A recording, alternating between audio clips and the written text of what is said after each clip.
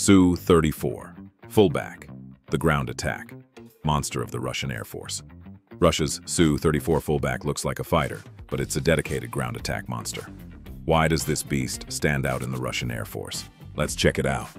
Unlike almost any other tactical jet, the Su-34 features a unique side-by-side cockpit. This allows the pilot and navigator/a weapons systems officer to work collaboratively on long missions, crucial for complex ground strikes. Plus, they can stand up and stretch.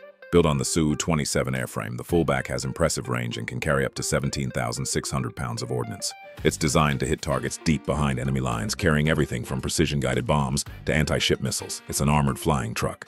The Su-34 is tough. It flies fast, has excellent electronic warfare capabilities, and its cockpit is protected by a strong welded titanium bathtub of armor.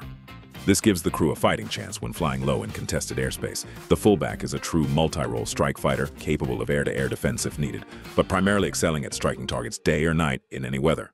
It's the modern replacement for the old Su-24 Fencer. What's the most impressive feature of the Fullback? Tell us in the comments. Like and subscribe for more military tech analysis.